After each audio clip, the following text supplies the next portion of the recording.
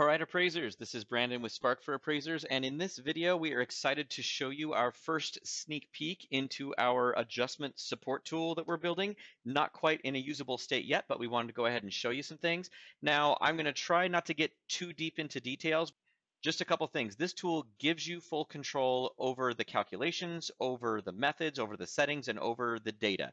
So you decide what data you want to upload to it, and you can upload multiple data sets. It crunches the data based on your choices and your settings, and it provides you a very thorough work file that shows exactly how everything was calculated, nothing hidden, no black box part to this, and it also is not a magical tool that just tells you what the adjustment should be.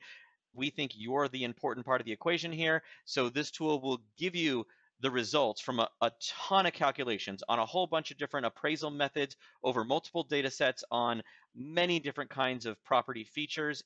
It will give you those results and let you opine on them. So you form an opinion based on the results. You tell it what results you think are ridiculous and you don't want to place any weight or consideration on them, and you just tell it what you want to focus on and what your opinion is. Okay, so let's go ahead and get into it. Hopefully that's enough to get us started.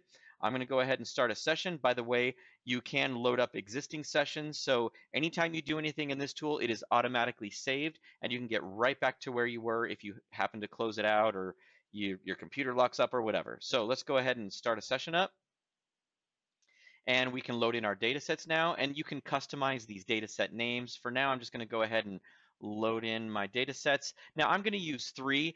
These can be any data sets that you want, and it can be anywhere from 1, 2, or 3. You absolutely do not have to use all 3 data sets for this to work. I like to use 3, so that's what I'm going to do. And then you're going to notice up in the top left, there's also a transactional adjustment settings button. I believe this is going to be one of the only tools, or maybe the only tool, that properly handles transactional adjustments. Transactional adjustments are things you're supposed to take care of before you start calculating property feature adjustments. So transactional settings, just to give you an idea, you control property rights, like how you're going to adjust for or account for differences in property rights, for differences in types of financing, for seller concessions, for market condition adjustments, aka time adjustments, for distressed sales. Those things are called transactional adjustments. You have full control over those are handled or not handled here. I'm going to go ahead and click done. It's going to ask me a couple more things, which are details about my subject property that it needs in order to properly calculate depreciated cost. Let's go ahead and get those entered in there. All right, that's done. Now we're going to wait, and in this 5 to 6 seconds here, it's going to go ahead and calculate all those different adjustment methods on all the different features I have here on 3 different data sets. So that was quite a bit of number crunching that it did there to give you results on whatever methods, whatever features you wanted to calculate. And so now at this point, I can go in here and I can kind of get rid of anything I don't really want to place weight or consideration on. For example, these really low numbers here, I just want to kind of cut those out. And these are kind of high, so let's get rid of those. And now I'm going to go ahead and actually maybe just constrain out those. And by constraining, I'm basically telling the tool I do not want to place any weight or consideration on these or the ones that I sniffed out with the sniffing tool there. And then I'm just going to say, all right, line up my line with whatever I want to call the adjustment here. I'm going to say $3 a square foot. Keep in mind, this is an alpha product, so you will see some weird, funky little things like you just saw there with $3.01. That won't be in there in the final product. Now I'm going to go ahead and do the same thing with GLA. Let's get rid of some of that. All right, and we'll get rid of some of the highs there that don't need to be there. Now I still want to constrain out those, and I'm going to give all the rest of these here kind of weight and consideration. I'm going to call it $60. Now, you're going to want to have a reasoning to choose that $60. We're going to have a whole lot of charts you can look at to determine whether there's a correlation with regression. We're going to have R squared, standard deviation, visuals for all the different methods. As I said, we are going to have other methods in here that you can't see yet, but by the final product, we'll have other things like grouped data, allocation. We'll have methods based on the income approach that you can use in here. So now I'm happy with 60. I'm going to use that, mark it done. I'm going to go ahead and skip full bath for a minute because it's looking a little weird to me. And I'm going to go ahead and do bedrooms. Now I'm going to cut out those. And I know that in this area, I am not going to make a bedroom adjustment. So I'm going to call it 0, and I have support for that. So I'm going to lock that in. Now, I told you I'm going to skip bathrooms because I was expecting my bathroom adjustment to be somewhere between maybe $5,000 or $7,000. And I have depreciated cost, which is a little over 7,000, but not quite down to 7, and nothing else there. It doesn't look quite right to me.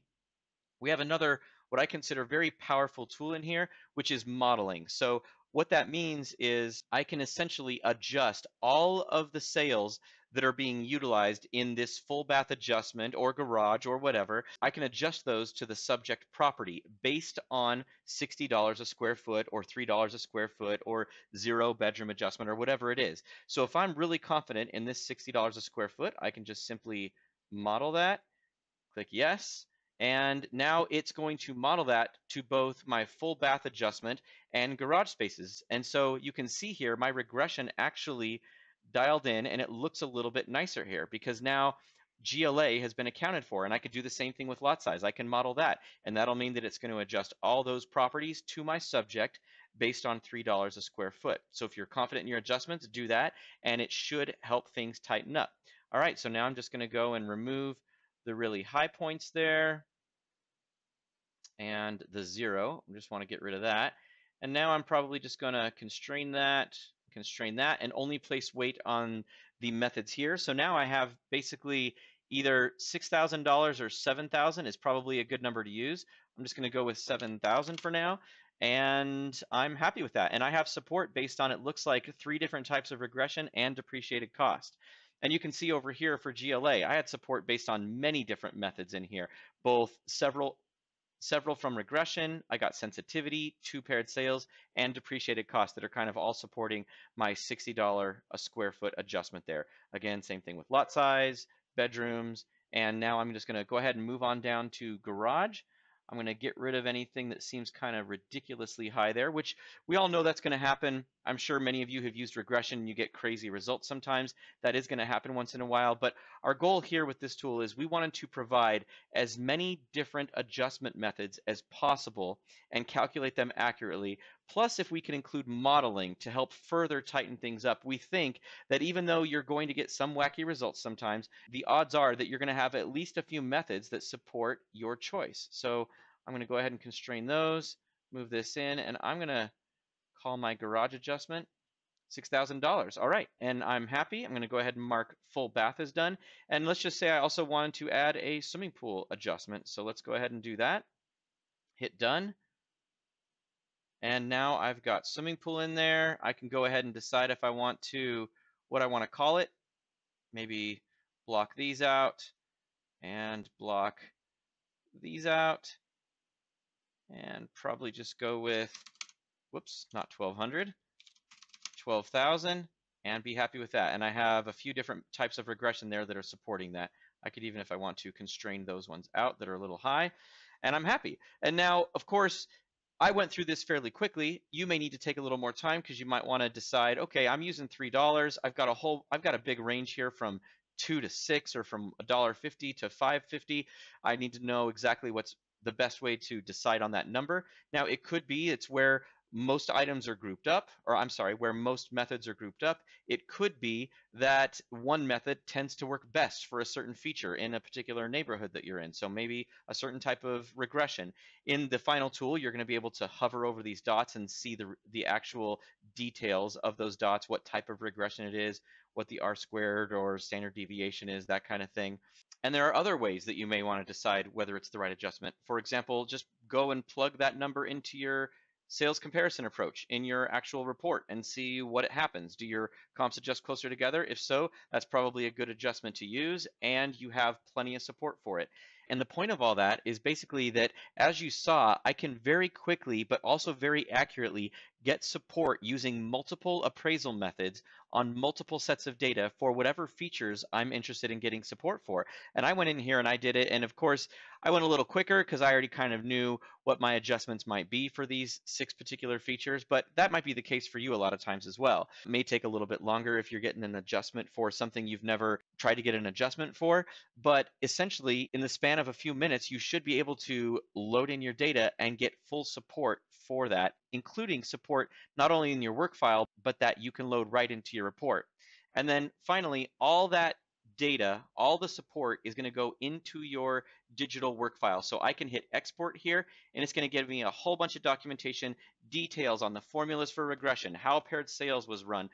It'll even give you documents showing every single matched pair. So you can see, okay, it matched up this MLS number with this MLS number, and you can go and verify for yourself that that actually is a matched pair. And on top of that, this tool gives you a ton of customizability and control. So you actually can go in and decide how depreciated cost is run, all the different settings regarding depreciation, regarding quality, all of that stuff you have full control over. With paired sales, you get to decide what actually is a pair. Does the GLA have to match exactly, or am I going to have a little tolerance, maybe of 5% or 50 square feet or 100 square feet? You are in full control of that. And then finally, all that data, all that support goes into your work file. So I can click export, get all that data into a work file, and it also includes documentation I might want to actually include into my report. So just to give you an idea, we've got this document here that it will provide you where it just shows the feature that you were analyzing. It shows exactly what methods you placed weight on and the numerical results of each of those methods right here on this line.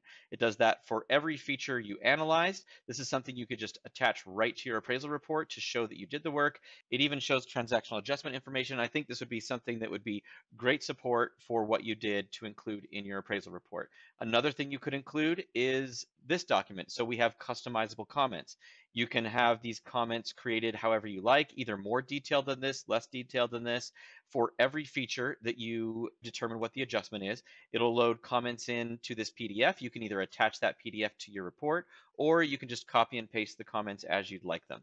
All right, and then the other thing that I think appraisers might find valuable is this document, which essentially is a two-page document showing every single method that was used and a brief explanation of that method. Now, this is not a detailed explanation. It doesn't give any formulas or math. It's just something that your client, the reader of your report, may be interested in knowing as far as what each of those methods means if you're going to be using those terms in your actual appraisal report. All right, and then lastly, of course, it has a very detailed work file that it will provide for you that has details on each of those methods, exactly how the transactional adjustments were calculated, what your settings were, how depreciated costs was calculated, paired sales, all that stuff. So you have really good information if you ever needed to go in and replicate the data or defend yourself with it. All right, I think that's it. Thanks everybody for watching. We hope you like it, and hopefully we'll see you in the next one.